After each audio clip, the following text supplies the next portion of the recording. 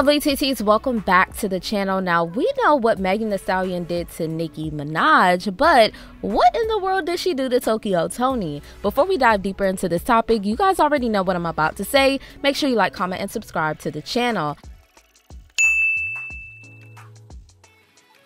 Now, Megantheestallion and Nicki Minaj's beef is clearly getting other people involved, and when I say other people, I mean Teatea Tony. Teatea Tony has been coming for Megantheestallion in the wake of her beef with Nicki. First, she makes a diss freestyle shading Megan, then she runs into fans that are fans of her and Megantheestallion, and she refuses to take pictures with them. Why? Because they are fans of Megantheestallion.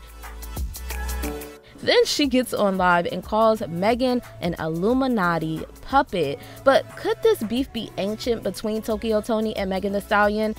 In Megantheestallion's hit song, she has a line that reads, "I can never be judged by a bee that was dancing, making money to R. Kelly," or actually making R. Kelly go viral, excuse me. Now, Megan wasn't specific in that line and had a lot of people thinking, who was she talking about? But let me tell you this, Teatea Tony was on live talking about how in her younger days, she used to be a dancer and she was dancing to what? R. Kelly's Seems Like You Ready song.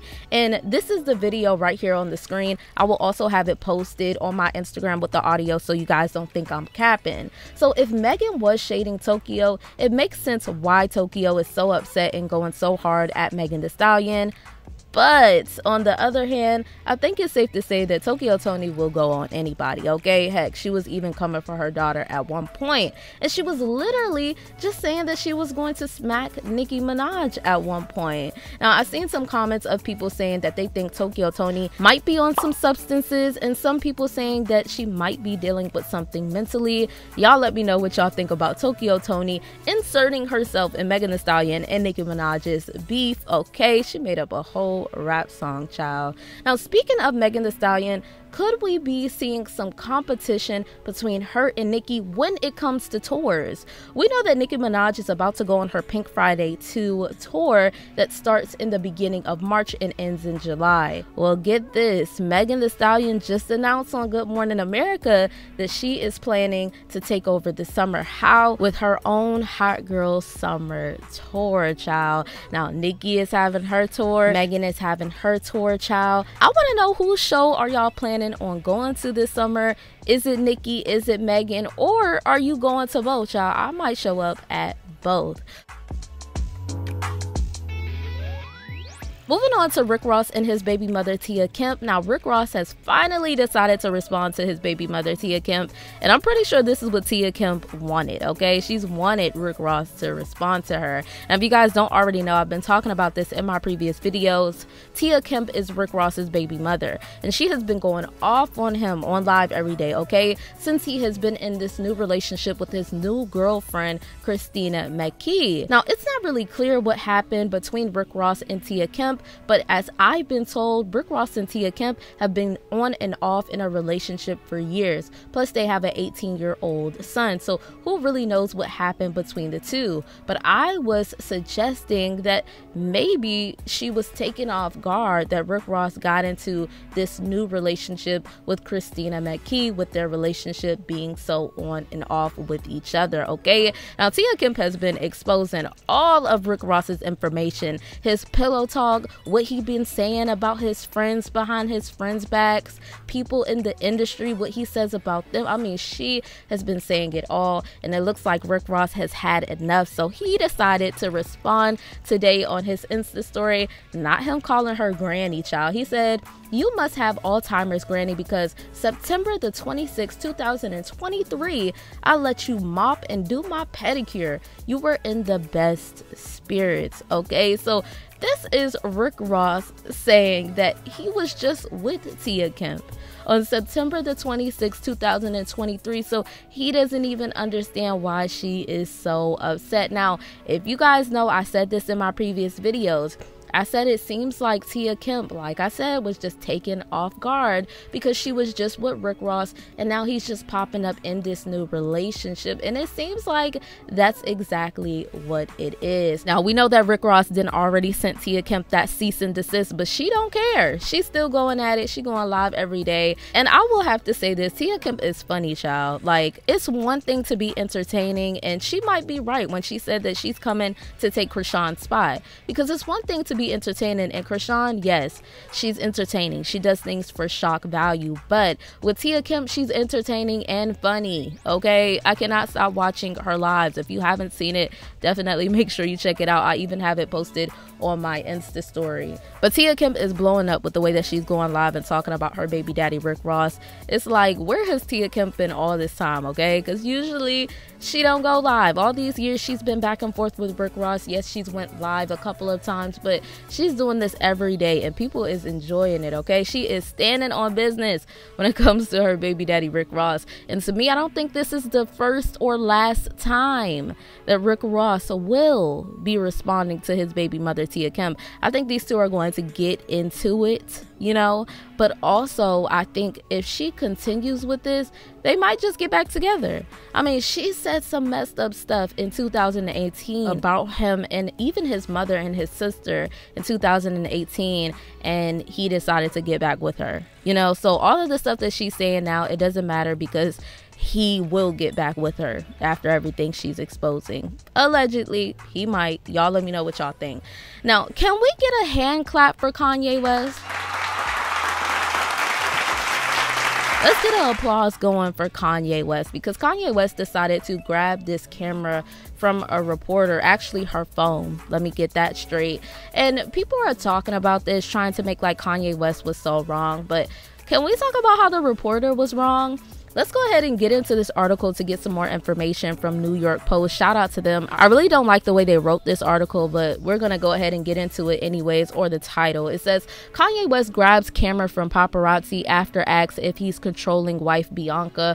Are you crazy? Okay. It says Kanye West angrily snatches a TMZ reporter's phone on Monday after she asks if he is quote unquote controlling his wife Bianca, who is 29, amid fans' ongoing concerns about her well-being. People just want to know if Bianca has free will. Child, this was the silliest question that you could ask anybody. The outlet reporters asked West, who is 46, as he walked to Charlie Wilson's Walk of Fame ceremony on Hollywood Boulevard in Los Angeles. Some people are saying that you're controlling, she added, as the power rapper suddenly confiscated her recording device and shoved it in his pocket. See, this article is trying to act like, oh, Kanye West was just stumping down the street and he just angrily grabs this reporter's phone. Like, this woman was all up in his face and she asked him the silliest question. Does she have free will?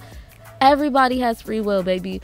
Anyways, it says, with his face completely covered in a black mask, the former billionaire launched into a 3-minute rant. This is so dramatic. 3-minute rant towards the reporter asking, are you crazy? You think because you're a white woman, you can walk up on me like that and ask me some DA-ish like that, asking me about my wife if she has free will? Are you crazy? West and Censor, a former Yeezy architect, legally married on December the 20th, 2022. Sensory, that's her name, Sensory, excuse me, is now notorious for wearing his outfits, which fans believe were orchestrated by the Love Lockdown singer. You got free will or do you work for the devil? West asked the reporter, demanding that she tell him her full name and address. Demanding. Like I said, I'm really disappointed in New York Post because this is very dramatic. Ironically dressed in a Taylor Swift crew neck, the reporter eventually identified herself as Melanie.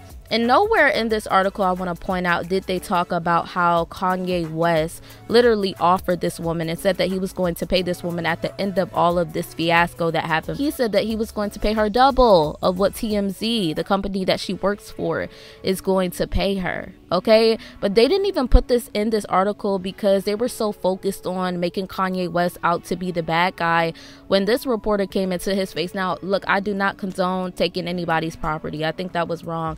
He should have never took her for property, but honestly, as a reporter, as paparazzi or whatever, because this article is calling her paparazzi and then a reporter at the same time, things can go left really fast. But like I said, this article is not pointing out the fact that Kanye West did something really nice for a woman that was coming at him some type of way and asked him, like I said, a very, very silly question. So shame on you, New York Post, for really doing this article and just trying to make Kanye West out to be the bad person and not really including his good deeds. So I understand where artists and influencers come from when they feel like, oh, bloggers and reporters only want to report the negative, because this article didn't even get into the good that he did. Like, y'all already know, like, when your parent, they have a talk with you or they going off on you and they just mad at you, coming at you some type of way, but then at the end of it they used to give you a plate or be like, come and eat your food. What really matters is that you got a good meal, okay?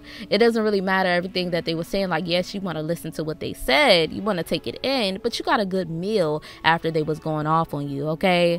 It's the same thing with Kanye West. Like, who really cares what happened between them? This woman is about to get paid double from what she was going to get paid from TMZ, from what they were going to pay her. So I don't understand why they didn't put that in the article, but I do understand why, okay? Y'all let me know what y'all think about that in the comment section. Now, I know you guys seen the title of this video. Let's go ahead and get into our last topic, which is going to be Latto, okay? Latto recently was featured in J-Lo's song Can't Get Enough. This was actually originally just J-Lo's song, and now she has a remix featuring Latto, okay? And now in this song, Latto, she gets into her relationship, seemingly, allegedly, with 21 Savage, and she reveals a lot of information. She also decides to reveal why she is not posting her man 21 Savage. Let's go ahead and get into these lyrics. It says, spoiler beat down and he faithful to me too. You know you the reason why they hating on me, boo. Can't get enough, like let me get some more. You know when it comes to me, he love to do the most. I ain't scared of a ghost, he bought me one of those. Keep them out our business. I ain't trying to post. Like, is it too good to be true? Now, there's been a lot that's been said, and even fans coming at Latto sideways because they're like, why are you with a man when you can't even post him? Basically insinuating that Latto can't post her man 21 Savage. And a lot of people were speculating it was because 21 Savage is still married, but I let you guys know and read the article that said that 21 Savage is not married anymore. He's actually divorced. And a lot of people was saying it's because of his citizenship. There's just been a lot of rumors to why people feel like Latto and 21 Savage can't post each other. In this song, Latto is letting it be known that it's not that she can't post her man, it's that she doesn't want to post her man. Why? Because she wants to keep him out of our business. So she wants to keep everyone and the public out of her and 21 Savage's business. That's why she doesn't want to post, or she doesn't want either one of them posting each other. We know that things can kind of get messy, okay, when the public is in a relationship. But I feel like if you guys are really locked in, it really shouldn't matter. But I want to know what you guys think about all of these topics, my lovely TTs, in the comment section. Once again, thank you for watching Room for Tea. Make sure you like, comment, and subscribe to my channel. Turn on your post notifications so you're notified every time I upload. Follow me on Instagram at Room for Tea with 2 A's at the end. And like I always say, I'll see you guys in my next video. Have a blessed rest of your night.